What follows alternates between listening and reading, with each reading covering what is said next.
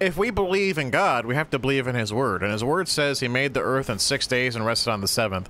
And from that point on, we can trace the chronology of how old the world is from Adam. Adam lived 930 years.